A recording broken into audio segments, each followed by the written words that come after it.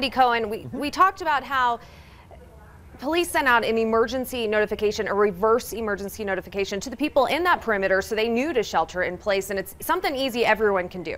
This is a service of the El Paso Teller 911 Authority Board. If you got your smartphone with you and you're watching us, or your tablet, get it out. We'll walk you through it here. ElPasoTeller911.org. That's the web address you want to go to, and you can sign up for these emergency notifications. It's this center blue tab right there, and it'll take you right to this page where you can sign up. Enter your information. You can put your home phone, your cell phone, your work number, email, however you'd like to find out about something that could be going on in your neighborhood. Now, we found that this was extremely beneficial to people who were living in the Black Forest area, people living in mountain shadows when we had our 2 big wildfires. And of course, this is the same system that law enforcement used tonight to notify all of those residents that are living in that neighborhood area. Hey, you need to be on the lookout for this suspect. He is armed. Shots have been fired. Stay away from the windows, lock your doors, at least until the situation is resolved. And at this point, it still hasn't been resolved. From the sounds of things, still pretty inactive situation over there, guys. Yeah, absolutely. And you know, money is being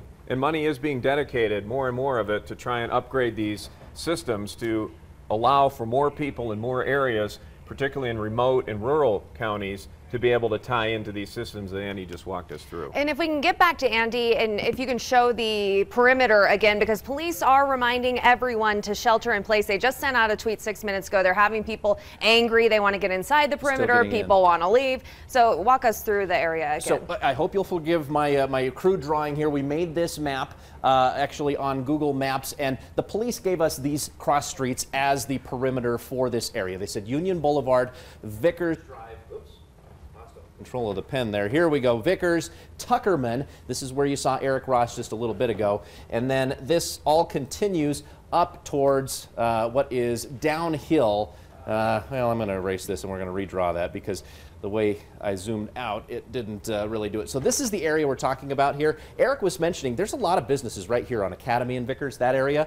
And this is essentially just a little bit to the east of that, but you're going to want to avoid the area if you're trying to get home tonight because there's going to be a lot of traffic on Vickers, a lot of traffic a little further north up here on Dublin. Also, Academy's probably going to be pretty busy this time of day as well. So if you don't have to be in that area, might be good to try and avoid that and look for another way to get around town. But this is the area where that emergency notification went out, and that's where those folks were alerted to shelter in place. Right. Andy, thank you again.